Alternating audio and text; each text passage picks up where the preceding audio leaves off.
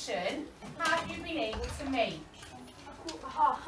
A half, excellent. So we've had our whole and we divided it into 2 pieces. Okay. What is the answer then to this question? How can we demonstrate this? So if you've got a half, how can we now divide a half into 2 pieces? What would you do if you've got a half? How can you now divide that? Hands up when you've got your paper folded, please. So you've all got your half. Justin, you have your half. And you're going to divide that into 2 pieces. So I want to do a quarter, and I want to divide that by 2. You just fold it again. I fold it again. Can anyone tell me? Don't shout out though, let's have everyone thinking.